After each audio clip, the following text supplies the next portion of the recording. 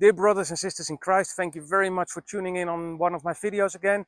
This will be one of the last videos, well, this will be the last video for now from the Netherlands. We are heading back to Madagascar for our work.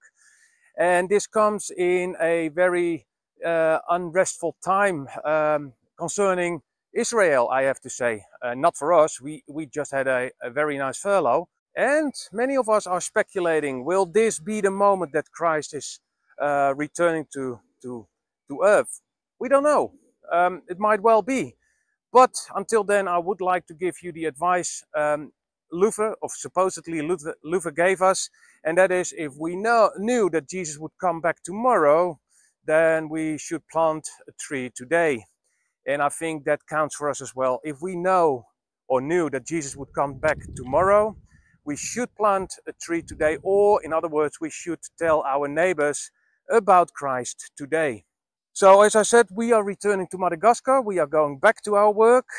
I'm planning to make a new video about the Christian doctrine of salvation. That was a request of one of you to do so. It's going to be a very interesting video. I hope you will have some patience to wait for that one.